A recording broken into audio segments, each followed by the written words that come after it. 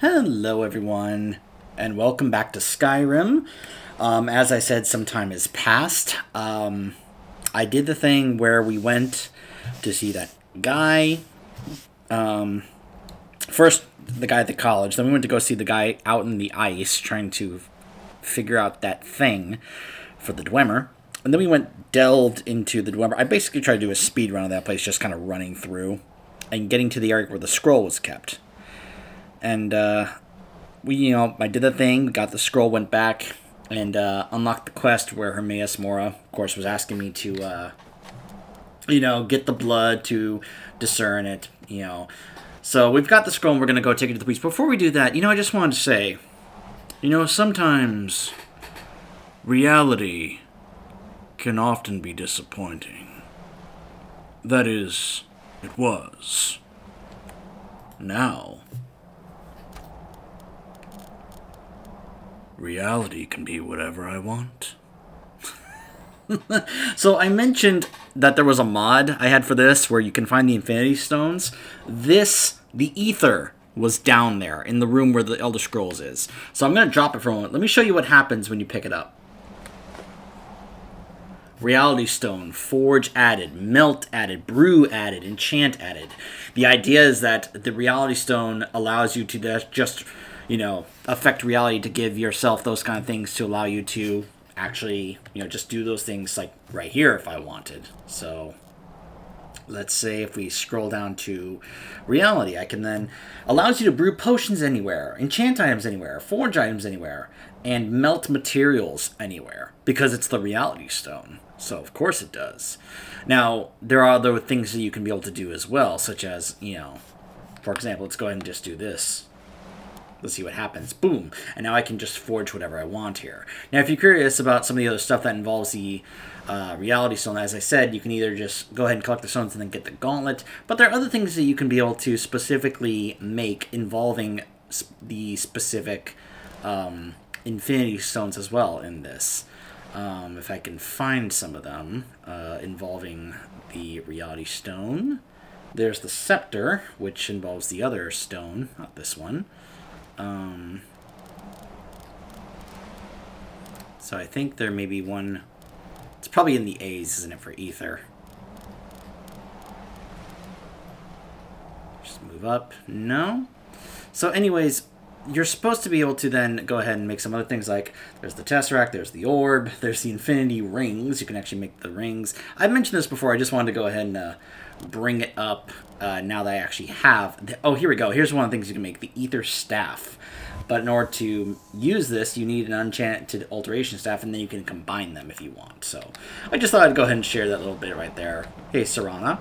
I've also been looking at some other mods as well, such as possible romance or marriage mods specifically for Serana, which, of course, as I mentioned, there's a ton of mods for Serana.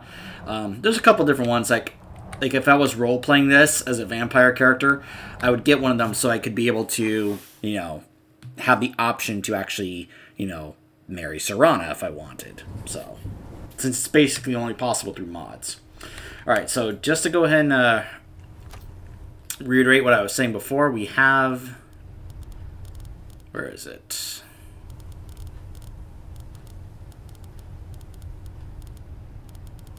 Hold on.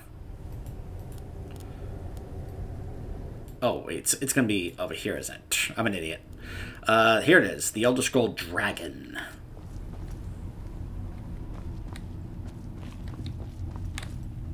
Hi, Dexian. Yes, how may I serve you, my lord? I brought the Elder Scrolls. I'm afraid I won't be able to help you with the scrolls any longer, my lord. Please, do not be angry with me. What are you talking about? I'm afraid in my haste to read the first scroll, I neglected the time I needed to prepare. The failure is purely mine to bear. As you can see from my bandages, it's not that I am unwilling. It's that I am physically unable. You're blind. Oh, please, my lord. Please, forgive me. I don't suppose there's a cure. If only such a miracle existed. I'd overcome the impossible in order to secure it, if it meant pleasing you. Then we have no further need of you. Although I would gladly die by your hand, perhaps I could offer an alternative way to read the scrolls. Go on.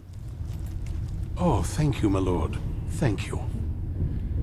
You know, since I have the Reality Stone, I may as well just start playing this up as if I was Thanos. The good one from Infinity War, not the jerk from Endgame. Just get to it. Scattered across Tamriel are secluded locations known only as Ancestor Glades. There's one in Skyrim in the Pine Forest. Performing the ritual of the Ancestor Moth within the glade should provide the answers you seek. Explain this ritual. It involves carefully removing the bark from a canticle tree, which will in turn attract ancestor moths to you.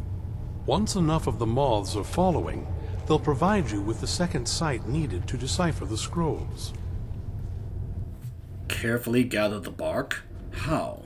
In keeping with tradition, you must use a specific tool in the Ancestor Glade, an implement known as a draw knife. Every moth priest is taught this ritual, but few ever get the chance to perform it. You should consider yourself fortunate if it works for you. Do I need to read the scrolls in any particular order? From what I saw in the vision, the Elder Scroll which foreshadows the defiance of the gods with the blood of mortals is the key to the prophecy. So what went wrong? Deciphering one of the Elder Scrolls is nothing like reading a simple book. There is quite a bit of ritual and concentration required. It can take months or even years to complete a single scroll, and even then, months to recover. So is it normal for moth priests to go blind? Sadly, yes. It is the inevitable fate we agree to pursue when reading the Elder Scrolls. It generally does not occur until a moth priest is in his latter years, but in my case, I simply was not preparing myself properly. It can take months or even years to complete a single scroll. All right. And even 10 months to recover.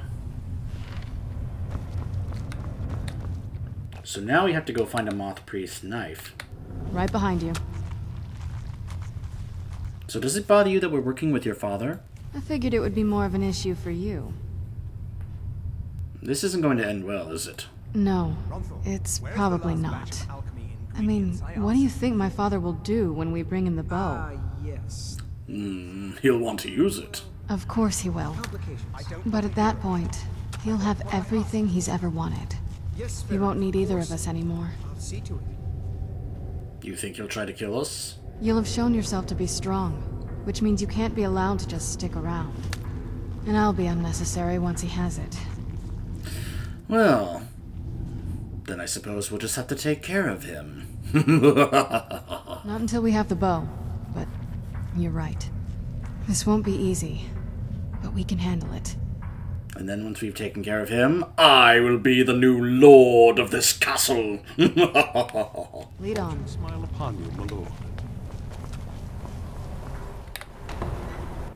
That's actually what happens at the end, by the way. I'm not joking or kidding or exaggerating. That's actually like one of our rewards. We get this place as like a base. It's pretty great.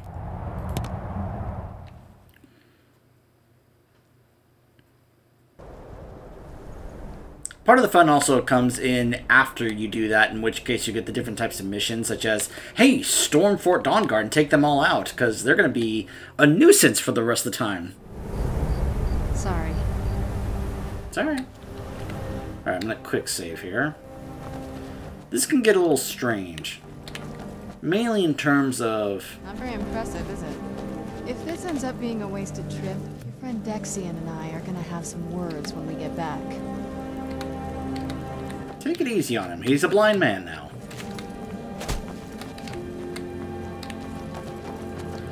But there's an... But I believe right here, it can actually, like... Right here, it can actually kind of get closed off. Because... And then Serana would actually get locked up. No one's been here in centuries. I doubt there's any other place like it in Skyrim. It's beautiful. I've also been looking at other mods to change her model. Even though I'm pretty happy about this particular character model I found, there's some other ones I'm looking at where I'm like, I could kind of switch it up, I suppose, but Anyways, so you're gonna stand guard and watch while I do this, because I gotta collect some moths. Oh wait, that's right, I have to do the thing with the knife first.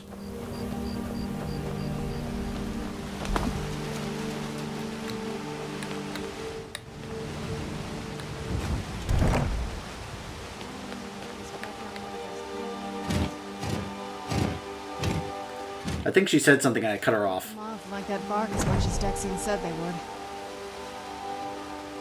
Well, let's find out. Look at them. They've definitely taken a liking to you.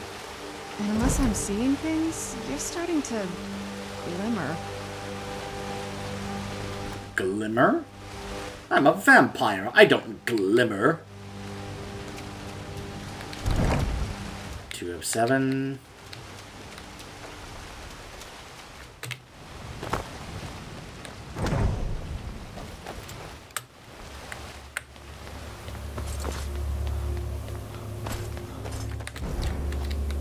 Of 7. 5 of 7? Yep. There's some more moths over there. More over here.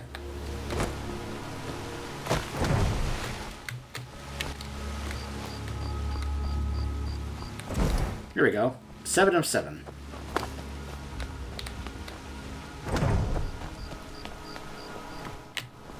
You say something, Serana? What now? You ever seen anything like this? It's not like anything else in Skyrim, I can tell you that much. From now or before. There's probably groves like this all over Tamriel.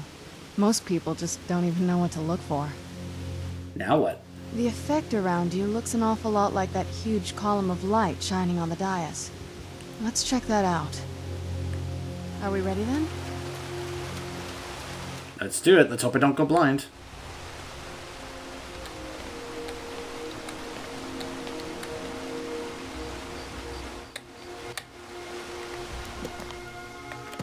Read the Elder Scroll Blood. I have all 3 Elder Scrolls.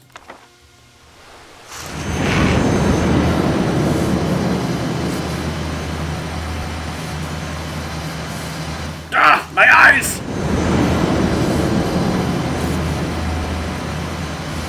We're gonna read all 3.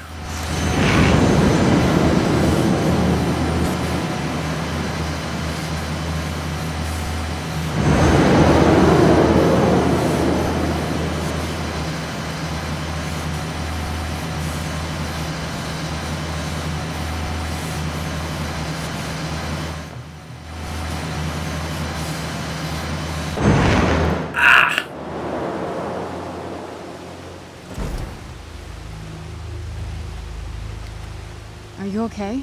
Almost thought I lost you there. You went as white as the snow. Don't worry, I'm fine. I never trusted those damn scrolls. Who knows what those things could have done to you? Just look at Dexian. What about Ariel's bow? Do you know where we can find it? It's in a place called Darkfall Cave. Then it's almost over. We can finally rewrite the prophecy as we see fit. Where is this Darkfall Cave? The scrolls gave me its exact Then location. let's get going. I want to get there before my father has a chance to track us down.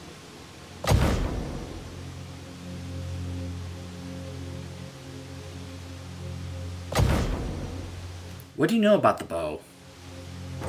Actually, hold on. Lead on. I think I heard something.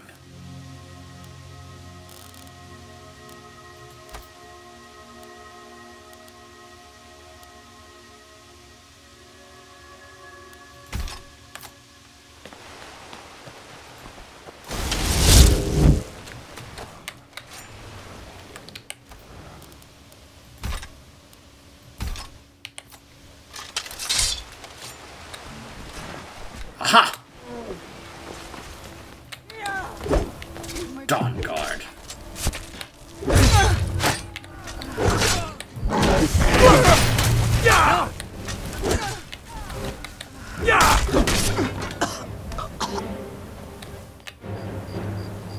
Well, okay then.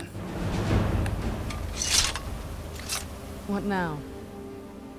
So, now that we're not being interrupted, what do you know about the bow? Not much. If you read any history, it shows up from time to time, but it's a hard thing to track. As far as I know, though, it's never been held by a vampire. That would be a new one. What does that have to do with the sun? Ariel is one of the elven gods. He's with the rest of them in Aetherius. The way I've heard it, the sun represents the connection from our world to theirs. Supposedly, the bow draws its energy from the sun itself, which is why it shows up in that prophecy. What exactly does it do? And that part, I don't know. Once we have it, hopefully it'll be obvious. Let's go.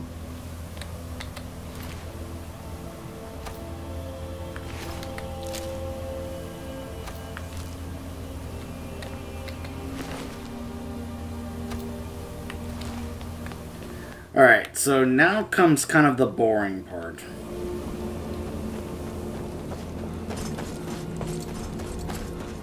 So I actually test ran this on the regular Skyrim, which, let's just say I had more technical issues in that one. I'm hoping I won't in this one, but let's just say I encountered a few bugs that I needed console commands just to finish it.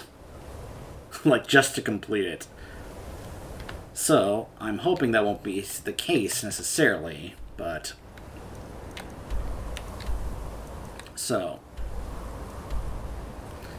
That's where we need to go, actually. The Forgotten Vale. But here's the funny part. This is incredible. It's like a whole other world. Come on.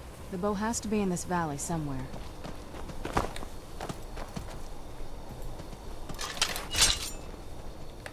So I believe there's a whole thing that I actually skipped there, which has me a little concerned. So here's what I'm actually going to do for a moment.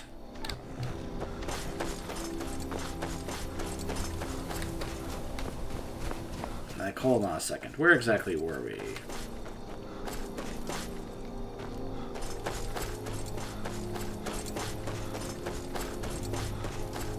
That's right.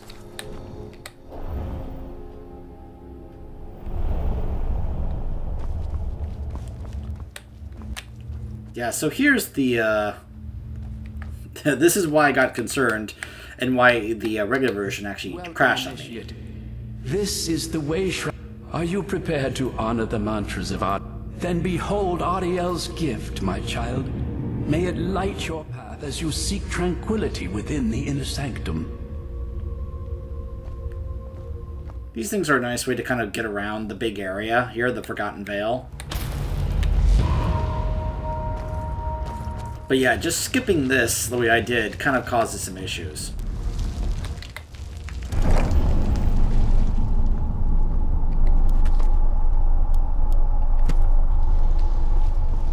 Because I'm pretty sure we may have actually skipped meeting the other guy. I don't remember if we have or not. Let's just say I was using TCL to kind of get through this a lot. Because, well, this place is big, and I'm not too fond of having to go through these places.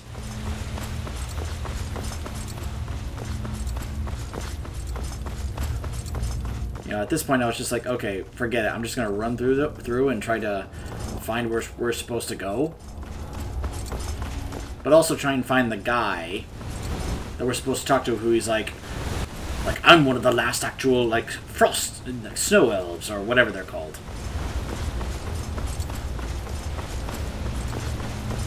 And I'll tell you, trying to do this on the regular version is not pleasant because of how unstable it actually is. Doing this on Special Edition, much easier to try and attempt because of how much more stable this is. Because as you can see, I'm basically running into just the void. And I'm pretty sure the game just crashed. Or froze. Yeah, because I just ran to an area I wasn't supposed to. And that's why... Wow, not even pausing or quick saving is, or quick loading is fixing this. I'm gonna have to straight up This is what I get for trying to skip a portion. And, yeah. So I think what we're going to have to do is cut off here and just try to kind of run from the beginning, because I think skipping some of that stuff could cause some issues. And this is one of the reasons why I don't like this portion of the DLC, because just getting from here to the point where you fight the last guy to get the bow, it takes a while. And it's just like, oh my gosh, this takes forever. So I will be right back, and we will continue making our way towards the bow. Stay tuned.